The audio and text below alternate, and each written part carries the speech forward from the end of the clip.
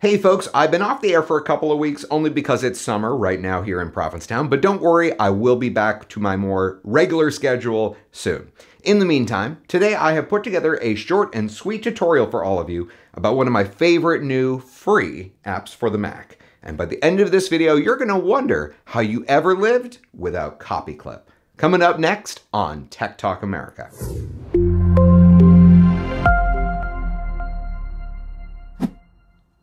The app that I'm about to teach you is especially helpful for those of you out there who regularly use the copy and paste feature on your Mac.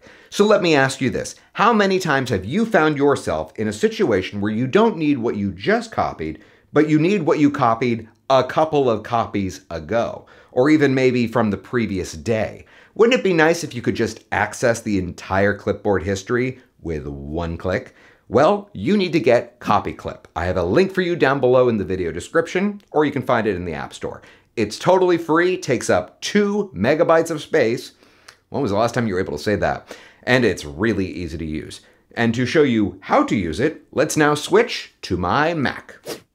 When you launch CopyClip, you'll see it appear here in the menu bar at the top right corner of your Mac. Let's start by going here into Preferences. This is definitely one of those apps that you'll probably want to have start as soon as you turn on your computer, so I'd strongly recommend that you check this feature right here. As you can see here, we have total control when it comes to how far into the past that we can access, and if there are any apps that you don't want CopyClip to have access to, you can specify them here in exceptions.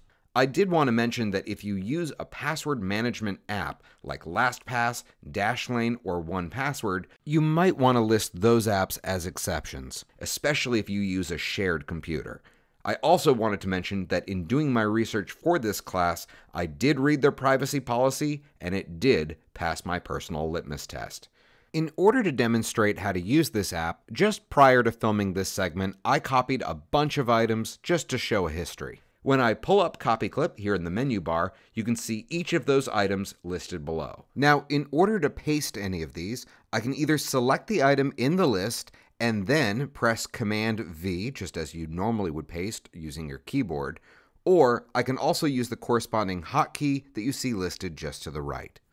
I really hope you guys enjoy this app. If you do, please be sure to let me know so down below in the comments section. I can tell you that for me personally, this app has saved a ton of time and frustration, and I use it literally every day.